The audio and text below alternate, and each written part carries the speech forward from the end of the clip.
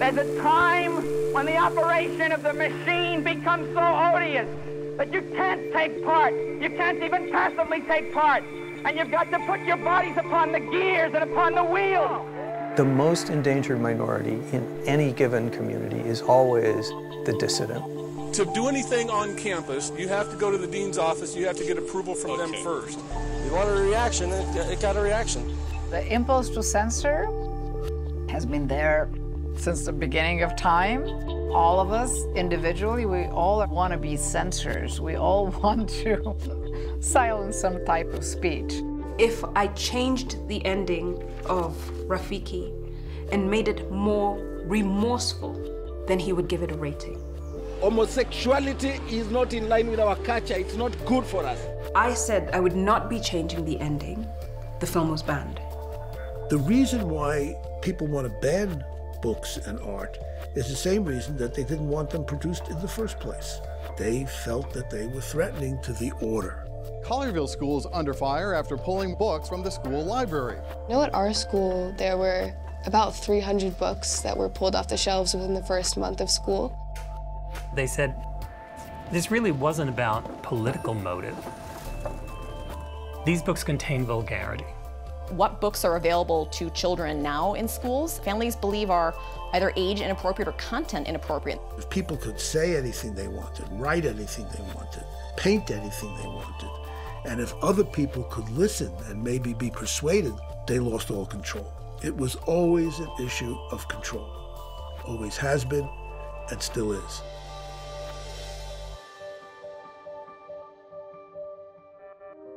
Funding provided by the John Templeton Foundation, DKT Liberty Project, Diana Davis Spencer Foundation, Searle Freedom Trust, and Arthur N. Roop Foundation. Free speech. It opens our minds to new perspectives.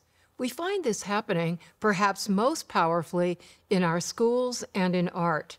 Both teachers and artists open our minds by provoking thought and questions about ourselves and the world around us. As a lawyer, law professor, and past president of the ACLU, I've recognized that freedom of speech is essential for both academic inquiry and artistic exploration. Throughout history, artists have seen their work destroyed. They've been jailed or worse because their work has been viewed as blasphemous, politically dissonant, pornographic, or obscene. In the US, there's been a steady rise of minority voices in the arts, but half a world away, the struggle lags far behind. How can an artist combat censorship by an intolerant government? I think we're optimists as Kenyans. There's an eternal search for hope, the promise of something better. We're so deeply patriotic. We truly believe in the beauty of this country. So to be considered anti-Kenya because I made a film about love in a country whose motto is peace, love, and unity hit hard. Yeah, it really hit hard. Let's make a pact that we will never be like any of them down there. Instead, we're gonna be something. We're gonna be something. In 2018, director Wanuri Kahiu's film Rafiki was banned in Kenya. Growing up, when we went to the cinemas, we would watch everybody else fall in love. You know, we would watch Europeans fall in love, English fall in love, Americans fall in love, but we never got to see ourselves fall in love. So I went into Rafiki wanting to make sure that there was a story in Kenya cinematic history that communicated love. Kilicho nishangaza, kuna Wakenya ambao kidogo wanaishtumu serikali. kwa sababu ya msimamo wao wa ndoa ya jinsia moja. Kwa sababu amri za Mungu hazibadiliki kama za mwanadamu. Same-sex relationships are criminalized in Kenya. And if you're found to be in a same-sex relationship, you can get up to 14 years in prison. Because we knew that making Rafiki could be controversial, we made it legally. The Kenya Film Classification Board is the content regulator for the film and broadcast sector in Kenya. We give you the license and we monitor compliance to ensure that it conforms to the national values. Maybe because of bureaucracy, things just fell through the cracks. Maybe they didn't read the script from cover to cover. All I know is that we got a film permit and we were able to shoot. While we were editing the film, I started worrying.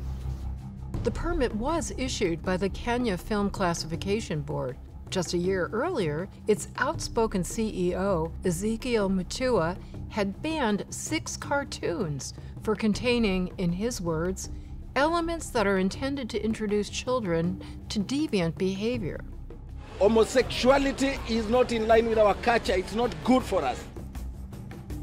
When we finally submitted, the head of the classification board said, if I changed the ending and made it more remorseful, and I remember that word, if I made the ending more remorseful, then he would give it a rating.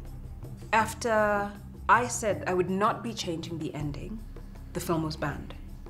Let me take you straight to the lakeside city of Kisumu, where the Kenya Film Classification Board has restricted a local film titled Rafiki. It could not be broadcast, exhibited, distributed, or owned within the Republic of Kenya. Possession, actually, even at an individual level, constitutes an offense. We erased all copies of the film that existed in Kenya, including on my hard drive, on my computer. I don't currently own a copy of Rafiki. Censorship is all too familiar to Kenyans. They spent decades under a single-party government that brutally cracked down on free expression. Then, in 2010, Kenyans approved a new constitution. It promised them more freedom than ever before.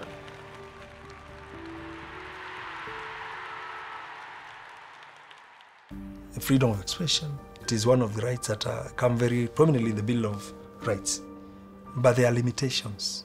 In Kenya, to be gay is illegal. They just want to have equal rights, the same privacy and equality as all other Kenyans do.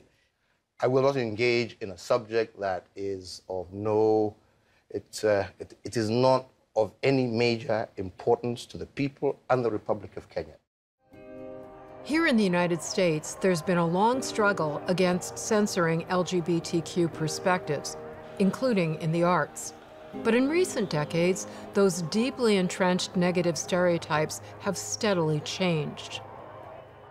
I can tell you that in the 1980s and 1990s, most people did not want to hear about homosexuality. They did not want us to tell our stories because our stories, they thought, were going to undermine the government, bring God's wrath down on America, seduce their children, and just generally lead to the moral collapse of the nation.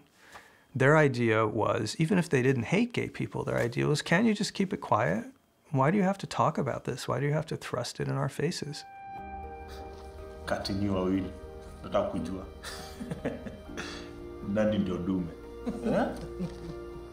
Rafiki was not the first film made about same-sex relationships. All films that have been made about same-sex relationships within Kenya have been banned. A collective of artists and filmmakers called the Nest Collective made a series of vignettes called Stories of Our Lives, based on real people's experience that they then fictionalized.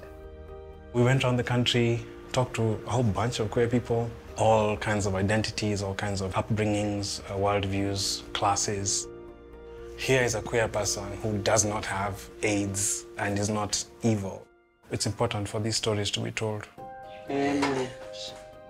A documentary, I Am Samuel, follows the life of these wonderful young men in pursuit of love.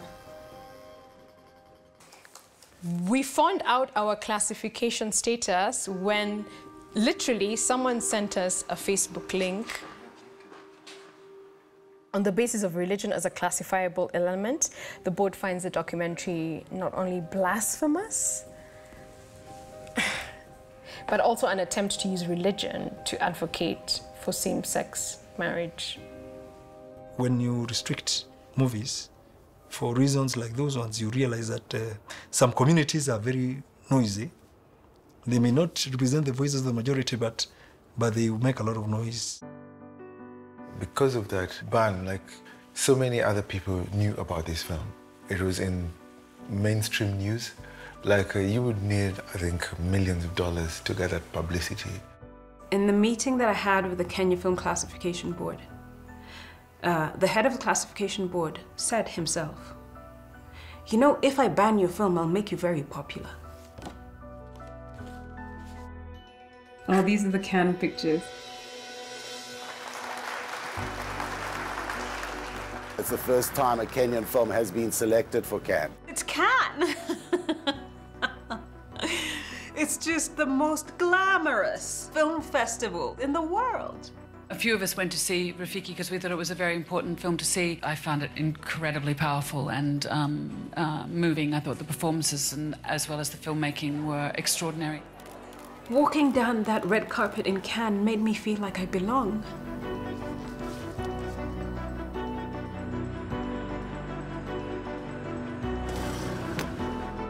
After 7 years of making a film, I knew I was going to fight for it. We went to court, advocating for freedom of expression and advocating for the ban to be lifted. But we also had a special ask. Because we wanted the film to be able to qualify for the Oscars, the rule was the film had to play in a theater for 7 days. So that was our ask. And the judge agreed. So this is what the theater where Rafiki was screened for 7 days, and it was sold out every single day. For a Kenyan to be doing a film like this was so brave to me, and I was so excited to watch it. I see change, for sure, and I'm here for the advocacy of change.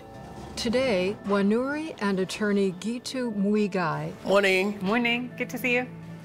Are appealing the ban on her film to the Kenyan Supreme Court. Do you think that this could possibly change the law? I think our case is the best shot ever. It's a defining moment for what freedom means in this country and in this region. And when we succeed, I think it will bring down so many other unnecessary barriers to artistic freedom.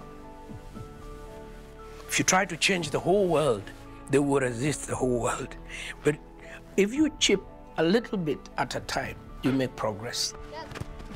There is definitely a movement of people making sure that there is no such thing as an unseen Kenyan citizen. I can't imagine what else art is for, other than being in service of the people.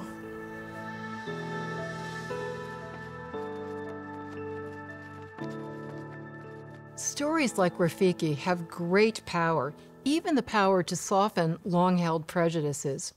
Changing people's minds is always hard, especially when the new perspectives don't just differ from prevailing norms, but actually attack them. But then, we have a time-tested way to make it easier to accept criticism and even insult: our sense of humor. The pages of history are littered with tyrants who banned jokes made at their expense. There's a long tradition of comedians who have spoken truth to power and helped redefine popular culture. Near the end of the 5th century BC, the word parrhesia was added to the Greek language. It means fearless speech. Around the same time, no coincidence, the Greeks laughed at the sharp-tongued satire of the playwright Aristophanes. He became the representative, the face, the personification of ancient comedy. He says the things that we wouldn't dare to say. He was ruthless and he was daring. Τους πατεράδες των παιδιών σας, τους λαχταράτε? In 411 BC, Aristophanes wrote Lysistrata, the world's first anti-war play. Aristophanes wrote Lysistrata during the Peloponnesian War. Athenian society is divided. There are those who want the war and those who do not want the war. Aristophanes takes a position against the war. Αν θέλουμε να πείσουμε τους άντρες ειρήνη να κλείσουν, πρέπει να κάνουμε αποχή. Από τι? Μίλα λοιπόν. He creates a character which is called Lysistrata. He proposes a crazy plan.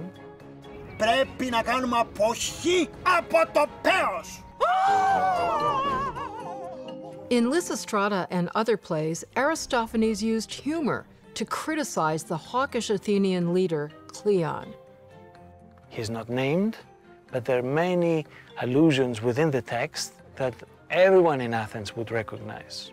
In an attempt to silence his mockery, Aristophanes was brought to court many times, but to little effect. Humor is very important because it provides some space to say something and at the same time say, I was joking. You could say things in satire that you could otherwise never say because it's about something else, but you know what it's referring to. And when you're challenging authority, humor can be much more effective than just a direct challenge because you're pointing out absurdity.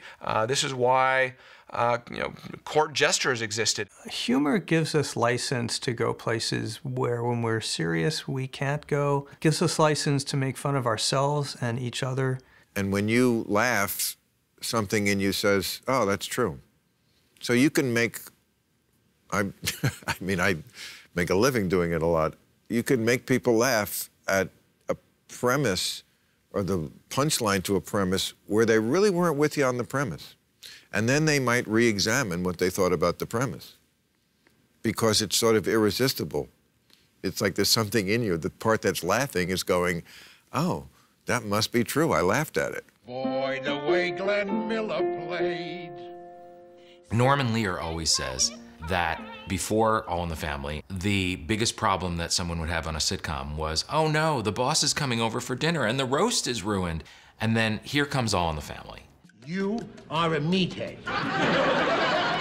Now you can turn on the TV and you can see people talking about what you talk about at the dinner table and fighting about what you fight about, and you can really empathize with this family.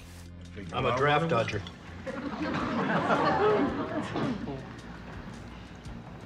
What did he say? He said he was a draft dodger. They're talking about homosexuality, which they talked about in the 5th episode of the 1st season, talk about daring. They are talking about race. Now you look at me. You figure me for prejudiced kind? If you were prejudiced, you'd walk around thinking that you're better than anybody else in the world. But I can honestly say, having spent these marvelous moments with you, you ain't better than anybody. CBS, in order to protect themselves, aired a disclaimer before the 1st episode aired. It was a way of CBS distancing themselves from the material so that people wouldn't boycott the network forevermore. And I asked Norman, what made you take that risk? And he always just said, again, very modestly, I wanted this show to talk about real life and reflect real life. And this is what goes on in real life. There are gay people. There are women who want rights. There are Black people living in your neighborhood or who want to live in your neighborhood and who are being kept from it. These are stories. These are story opportunities.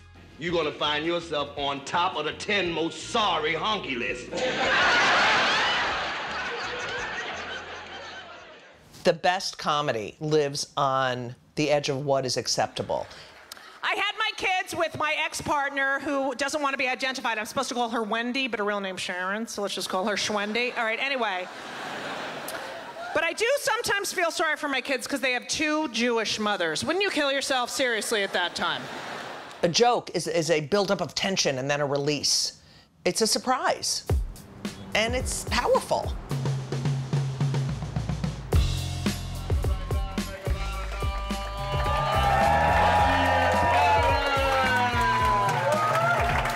I have a mustache. You're welcome, sir. I think comedy is incredibly important. The ability to laugh at oneself is very important. Dude, people comment on my mustache all the time. It's like never anyone I ever want to talk to, you know? It's always a guy exactly like me. Funny is whatever makes people laugh. It's subjective. It's called a sense of humor. It's a sense, like taste. Like you like salty food, you don't like salty food.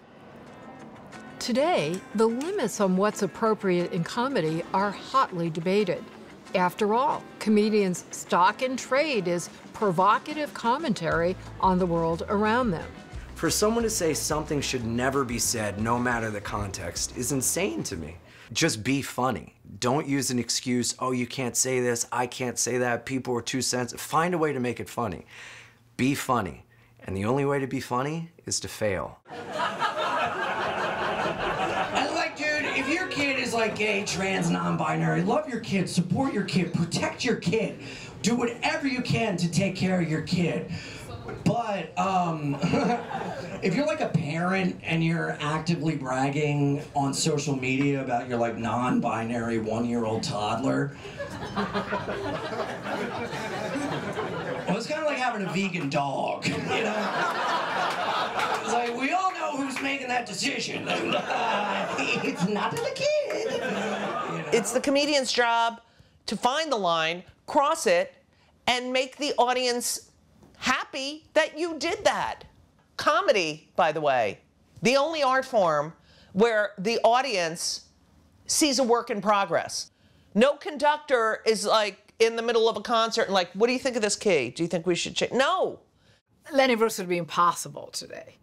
And, you know, the comedian is like the fool, you know, it was the fool and the court jester who could say things nobody else would say. And that's the thing about comedy, that you'll be saying things that are forbidden. In the 1960s, comedian Lenny Bruce was arrested multiple times for saying things authorities considered obscene. Obscenity has one specific meaning: to appeal to the prurient interest, to get you horny. That's if the word stimulates you sexually, you're in a lot of trouble. What is appropriate? The real question is, who decides what is appropriate? Is the government going to decide what's appropriate? Is the dean of the college going to decide what's appropriate?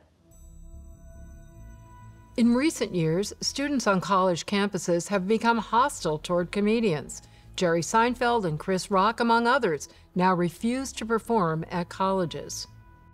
People have the right to be offended. They don't have the opposite right, to not be offended.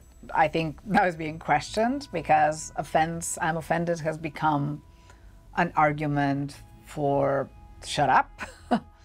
It was like a notable example, like Nimesh Patel was at Columbia and they canceled his show in the middle of a joke that he was telling. It had themes about being black and being gay, but the whole obvious point of the joke was extremely anti-bigoted and making fun of bigots.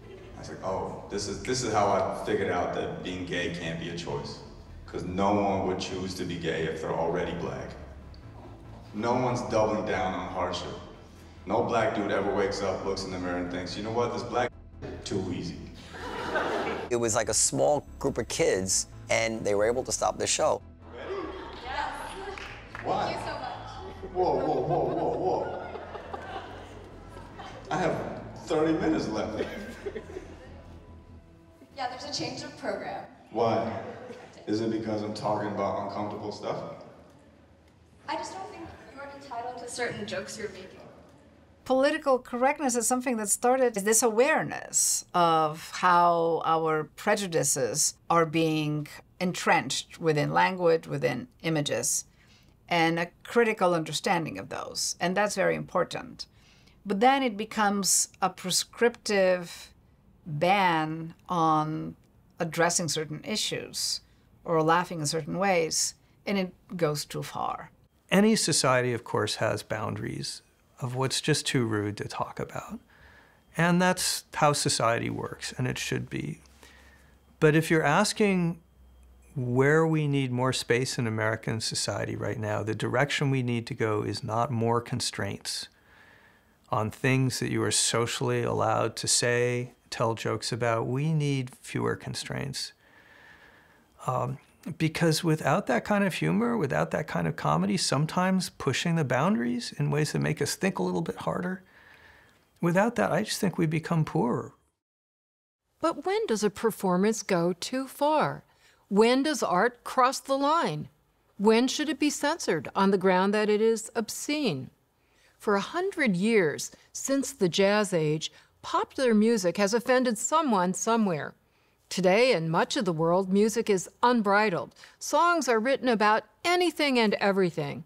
Yet, right here in the United States, not too long ago, some government officials targeted certain music as obscene and subject to criminal prosecution, despite the First Amendment. The Supreme Court will often adopt a principle, but the actual meaning of the principle in specific situations is left very vague. For example, if the Supreme Court says obscenity is not protected by the First Amendment, what's obscenity?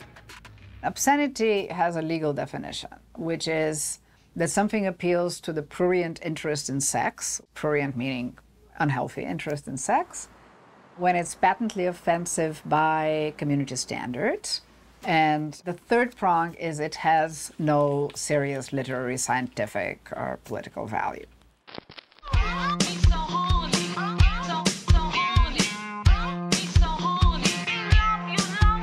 The latest chapter in a growing national debate over where, in a democratic society, art ends and obscenity begins, and who should decide.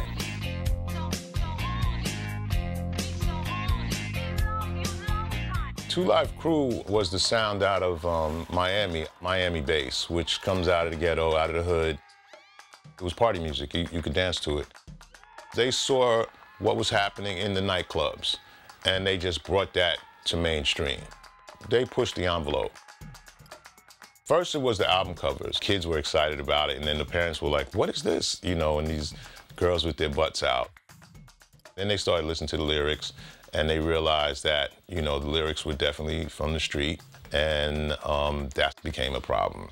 A Florida jury says the rap group Two Live Crew can't be as nasty as they want to be if they want their records sold in stores. In what's being called a landmark case, the jury convicted a record store owner on obscenity charges for selling a Two Live Crew album. Who would ever think that here in the United States of America, we will be telling grown people what they can purchase and what they can't. Two Live Crew went on trial in Fort Lauderdale, Florida on Tuesday, charged with singing obscene songs for paying adults during a nightclub performance last June. I mean, our lyrics are explicit. We talk about sex, you know, and we're an easy target. This is the first time that a record has been the center of an obscenity charge with an arrest ordered by a federal judge.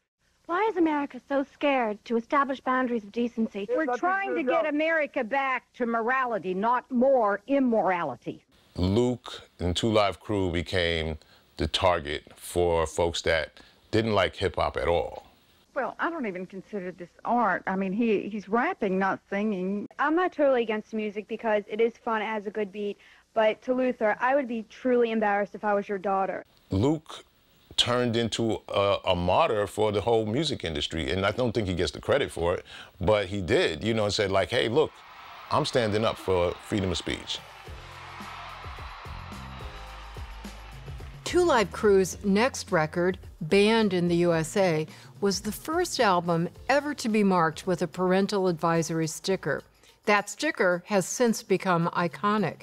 For parents, an easy way to choose which albums they don't want their children to hear. For children, an easy way to choose which albums they do want to hear. Should young people be protected from certain music, images, or books? The wide availability of new and varied ideas, along with the desire to curb them, was greatly impacted by the invention of a specific machine, the Gutenberg press. When Time magazine went through its list of what is the most important invention, the answer was the printing press. It's the physical machine used to press the printing letters, the type letters, into paper, which sounds like something simple, but getting a machine to accomplish that and then be replicated, that's the secret of changing the world. It allowed people to have concepts written down and shared and shared and shared. And that's why really the press became so threatening. Before that machine came about with Gutenberg's development and invention, books are written by hand. That process, a Bible takes 3 to 5 years to finish. Gutenberg was born somewhere around 1398, and around him is swirling the beginnings of the Reformation and the Renaissance, which means there's a demand for more books. And Gutenberg's approach to that problem wasn't so much, I need to invent a new technology, a new machine. His approach was, I need to write books faster. Gutenberg creates a process that replicates books in such quantities that the price just keeps dropping. Within 50 years of Gutenberg, it's hard to imagine how many books were printed. 12 million books in the first 50 years. All the books written by hand during Gutenberg's lifetime by all the scribes in Europe, that number is probably around 20,000. Now you begin to think about the difference between 20,000 and 12 million. The world changes. Once the printing press became available and it became possible to spread concepts, then there was an urge to also suppress the things that are on paper. And I mean, one of the really interesting things about any kind of recorded form is that as soon as there's a recorded form, people start using it for sex.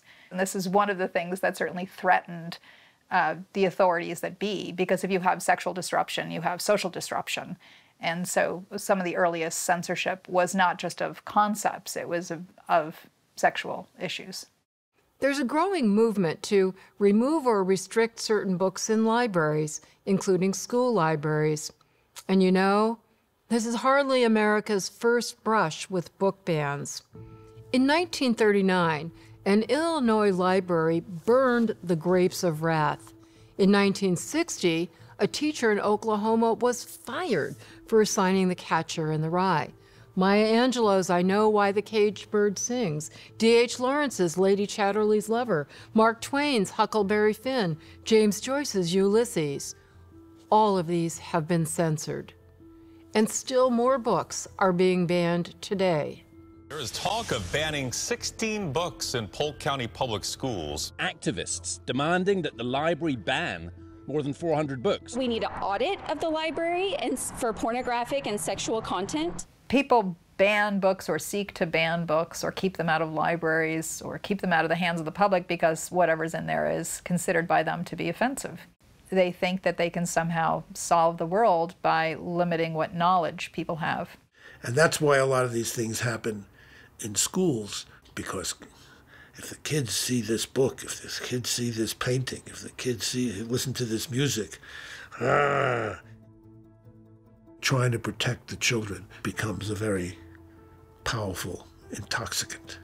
Collierville School is under fire after pulling books from the school library. I know at our school, we go to Collierville High School, there were about 300 books that were pulled off the shelves within the first month of school, most of them having to do with Black Lives Matter movements and LGBTQ+ communities. For the most part, the parents that we work with, they don't look at this as banning books. What books are available to children now in schools, families believe are either age inappropriate or content inappropriate, and they have raised questions about that. More than anything, families want to know what their children have access to and have a little bit of oversight into that process.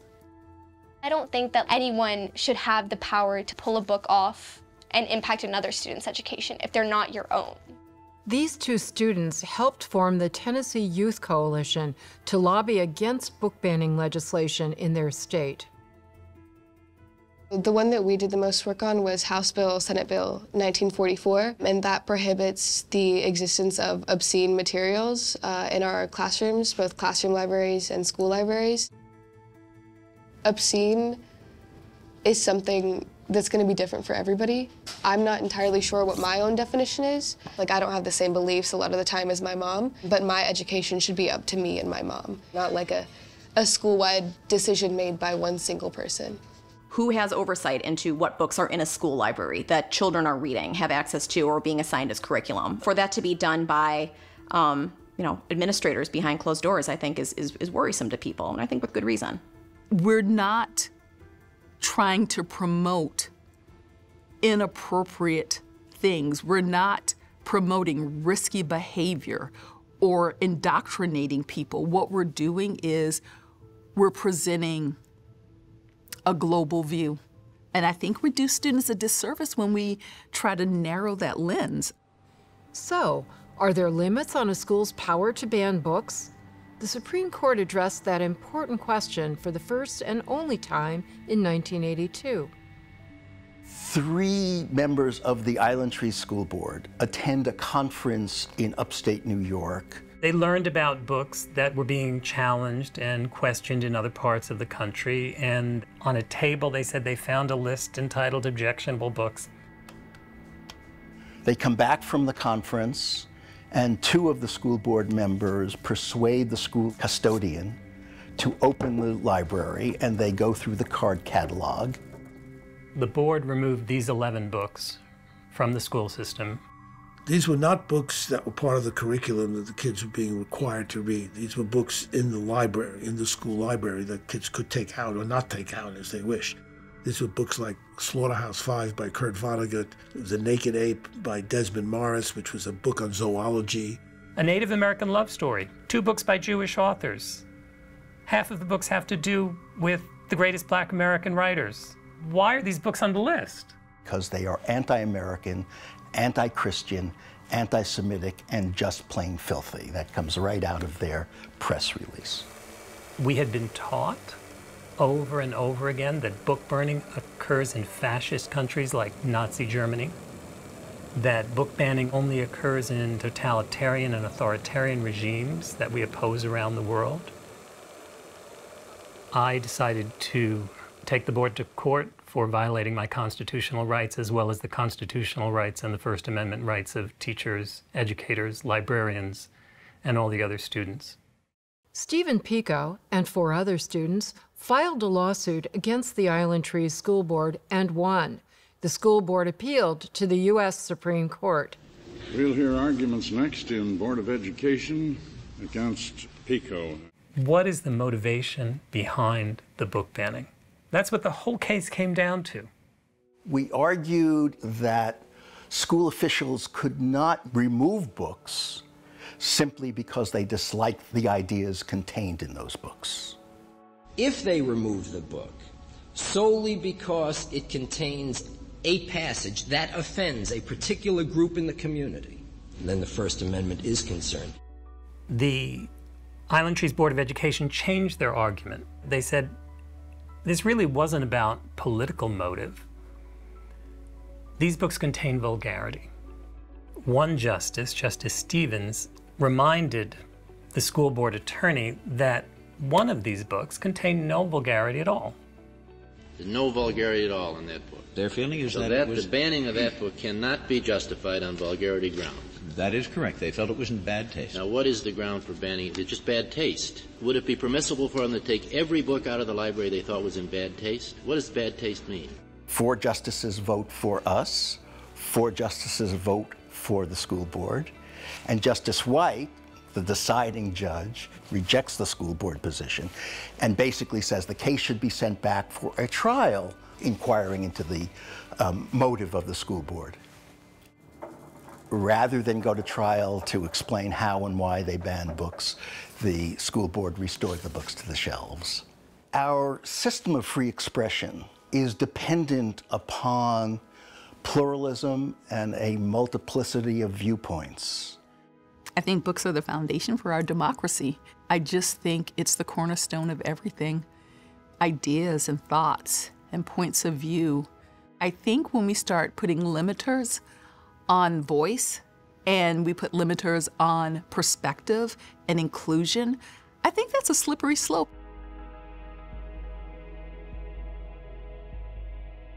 The Pico legal team successfully resisted the ban, but the court stressed that its ruling was confined to that particular case.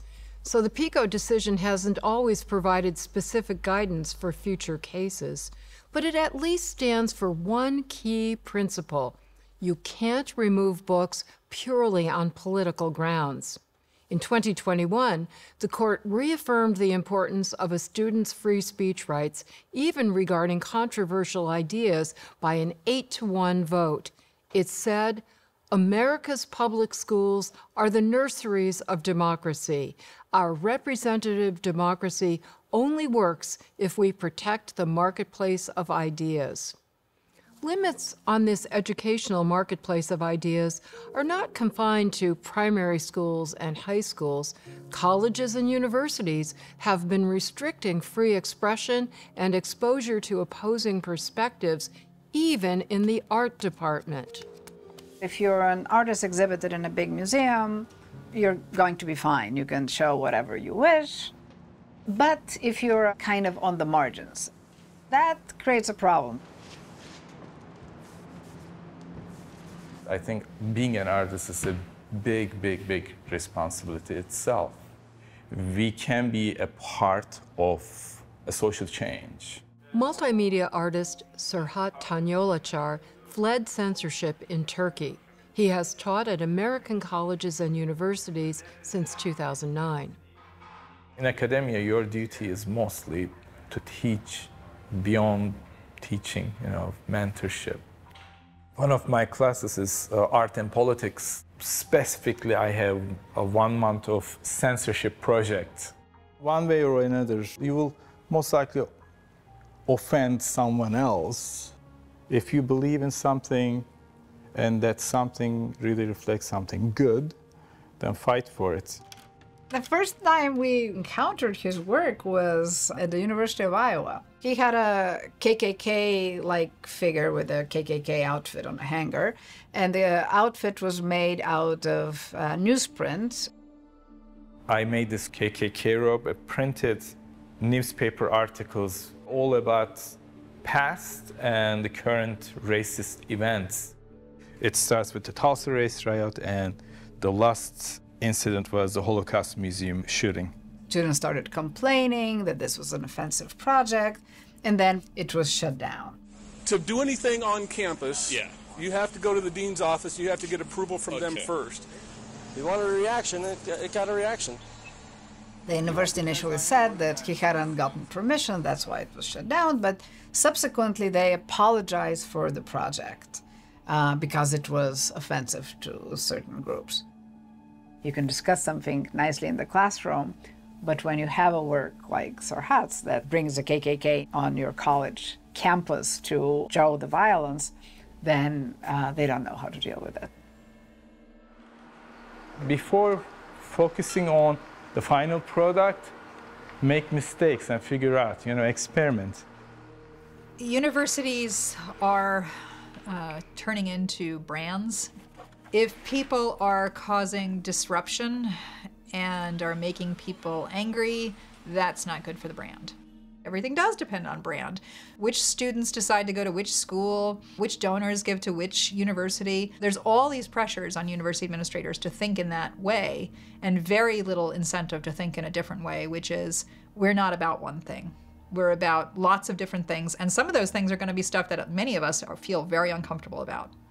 We certainly can have a concept of decorum and a concept of norms, but I think it's really important to recognize that those sorts of concepts of decorum and norms have historically been used to shut up people who are rebellious. How much input should the public have on access to art? Should governments influence artistic tastes? In Germany, the 20th century saw strict censorship of the nation's artists in a place where artistic exploration had recently flourished. Weimar Germany was the period between the end of the First World War and the rise and the takeover of the Nazi Party. The liberal climate and the freedom of expression that is granted to artists leads to amazing, innovative experiments in the arts. It is about free thinking, it is about a different way of thinking. If you have a really narrow-minded concept of a society, you don't want to have that. In the 1930s, this climate of artistic innovation ended with the rise of Adolf Hitler and the Nazi Party. The direction that the arts took during the Third Reich was Hitler's own ideal of art. Hitler himself was a failed artist. He had applied to the art academy in Vienna twice. He was rejected. He practiced an art that was very traditional.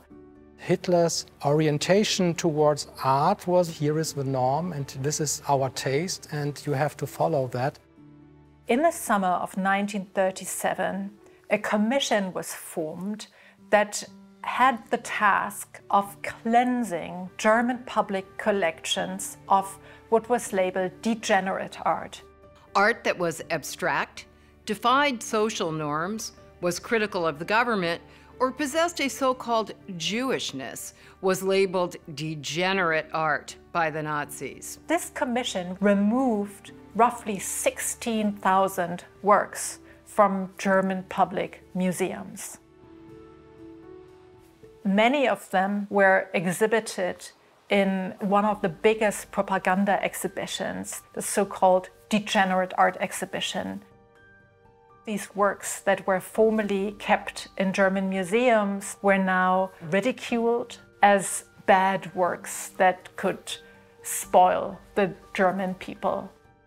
For many people, it was the first encounter with modern art ever, and many of them bought the propaganda. Much of the confiscated artwork was burned, lost, or sold abroad to support the Nazi war effort, which came to an end in 1945 with Germany's defeat in World War II. The German art scene in 1945 is laying there in ashes. If we limit the freedom of artists, art easily collapses into what has been called kitsch, what has been called propaganda. Freedom of expression is one of the ingredients that makes a good artist. When I was growing up, the big controversies were over Mapplethorpe's photography, and some of it was things like combinations of crucifixes and urine. It does not make sense to me that we would seek to ban those things, but I do think that we could have a legitimate conversation about the use of public dollars, and we can have a legitimate conversation about the ways in which people should be noticed. Deciding how to use public funds is central to the debates around restricting free expression on college campuses. Recently, there have been many campus controversies about speech that members of the student body find offensive. As a result, some universities have adopted a broad concept of emotional safety. To protect students from certain ideas, offending voices have been suppressed. But that's not how it began. In the 1960s, the campus free speech movement was launched at the University of California, Berkeley. The university administration had barred students from protesting the Vietnam War. The reaction sent shockwaves through higher education. There's a time when the operation of the machine becomes so odious that you can't take part. You can't even passively take part. And you've got to put your bodies upon the gears and upon the wheels. And you've got to make it stop. And you've got to indicate to the people who run it that unless you're free, the machine will be prevented from working at all. Today at Berkeley, the words of free speech leader Mario Savio are coming true. Last night, 1,000 students began a sit-in here in Sproul Hall. At 3 a.m., police began hauling the limp trespassers off to jail. These were the bodies in the wheels. Now, 12 hours later, the big teaching machine has come to a halt. Where the protesters of the 1960s fought for less restriction of speech on campus, today students often fight for more. Known as one of America's most liberal campuses, UC Berkeley, a war zone over conservative speaker Milo Yiannopoulos' appearance here. Well, there'll be a backlash like the original free speech movement here in Berkeley in the 1960s when it was a left-wing and radical cause. I don't know. It's certainly possible. But there are also senior administrators whose main job these days is to ward off negative publicity. And if that means sacrificing someone with a strong opinion, right now there's no cost to suppressing speech. Can you just listen for 1 minute? You sure? I spent a lot of time preparing really hard questions. We're going to have a great dialogue if you let us continue. I do think that Objecting to speech is something that we have to allow people to do. I do not want to see people do it to the extent that speakers cannot continue to speak themselves. So there ought to be some way to tolerate both. So you need to feel emotionally safe sometimes before you start thinking. But that doesn't mean that you should abolish thinking. I want to know what the other side is saying so that I can understand whether or not my position is correct, and if it is, the ways in which I need to sharpen it. I was at Wellesley College a few years ago, and I was there to give a talk, and a group of students got this false message about me. The students refused to come to my talk, but then created a phalanx down the hallway that I had to exit through. So there's a huge gauntlet. I did not leave. I stood there and had a conversation with them for about 45 minutes. And what was really super interesting was that there were a number who later contacted me who told me that they found it very life-changing to be part of a mob and to realize they had been misled. They were in the wrong mob. I am always sympathetic to the person yelling at me in the audience. I am always sympathetic to the student protesting me, because I vividly recognize that as myself. I could not have gotten where I am in my life were it not for protesters, were it not for women mostly who had objected to the way that they were being treated in the academy. Today, we allow individual students to shut down entire classes, and that to me is the real problem. Digital culture has been an accelerant. It has made it easy to do something people have always done. In 1835, Alexis de Tocqueville comes to America and says that the biggest threat to liberty in America, it's not the government, it's what we today call canceling. He didn't have the term, but he gives a vivid description of all the ways in which people are socially, essentially shut out. They lose their livelihoods, their status, their friends, their professional associations, if they get out of line with certain points of view. I was one of the first people canceled in 2001 after 9/11, and that was a canceling from the right, of course. You know, I mean, it's funny. Here we are 20 years later, and everyone I know, by the way, is more afraid of being canceled from the left. Not that the right doesn't still have a bunch of snowflakes, too. Nobody got canceled faster than Colin Kaepernick, and that was a right-wing canceling. But in general, when people think of canceling and when they fear it, they're talking about the left. They're talking about people who are way too sensitive and just are humorless buzzkills. Sadly, mostly the younger generation. That's a complete reversal right there. Used to be the young people who were free of mind. Now they're the ones with the stick-up. That to me is the saddest part of the whole thing. You know, I mean, save some outrage for the golden years because there's going to be some that you're going to need. Starting with the digital revolution and the rise of social media, it becomes almost trivially easy for me to get an online mob of tens or hundreds of thousands of people to say, you know, Jonathan Rauch should be fired. The ability to gather these crowds so quickly and target them so devastatingly, that is new. Controversy must be encouraged because it's the only way to advance knowledge, it's the only way to make moral progress, it secures the credibility of the academy, and it prevents perverse backlashes. I can't claim to really be a victim of cancel culture because I'm in the privileged position of having tenure at a major university. The problem is the intimidation that it imposes on people who aren't in my enviable position. That is, in people starting out their careers, in graduate students, in postdocs, in assistant professors, in part-time lecturers, in journalists, whose positions are far more precarious and who have been put on notice. If you say something that seems to go against the prevailing orthodoxy, your career could be over. And therefore, it's easy for people to say, you know what, it's better if I don't say anything. It's not worth it. But if everybody taking a particular position individually takes that point of view, then you completely distort public discourse. We need an all-of-society response in which every institution looks at itself and says, how can I make myself more resilient, more of an ally of truth and of free speech.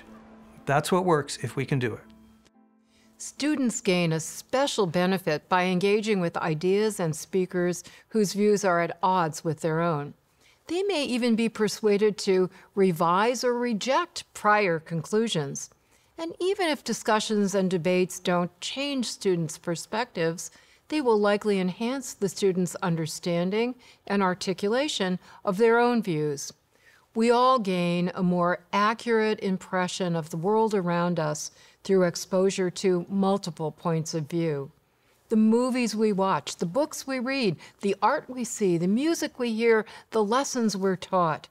If we can absorb all of this freely and question and add to it freely, that allows each of us to grow and flourish as individuals. And, just maybe, it will also benefit the whole of humanity. I'm Nadine Strawson.